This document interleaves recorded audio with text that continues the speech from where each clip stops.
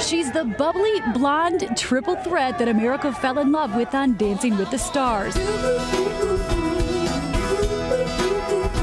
And Ryan Seacrest's leading lady. But now, in shocking new interviews with Entertainment Tonight and Cosmo magazine, actress Julianne Hough reveals how child abuse scarred her past. I've been through certain things that have sucked the life out of me, and just the light about me was gone. The 24-year-old world-class dancer tells the magazine it all unraveled far from home during her years at a prestigious British dance academy.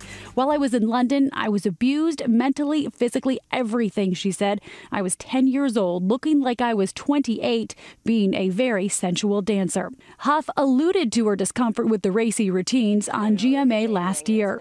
Growing up in Utah, you said that you were always encouraged to dance, but some of the outfits maybe for Mormon country was a little much. I gotta say, I was at 7 years old dancing the way I was dancing. It was pretty sexy. The star tells Cosmo the abuse got worse as she got older. When I started becoming a woman and stopped being a little girl, she said.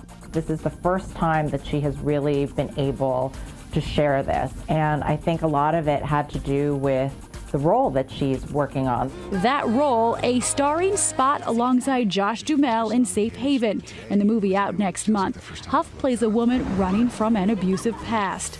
The director had them sort of improvise and had her talking about her own experiences in character, and she says that it's one of the most therapeutic moments that she's ever had. But now, all smiles, the rising star says she hopes her story can motivate others.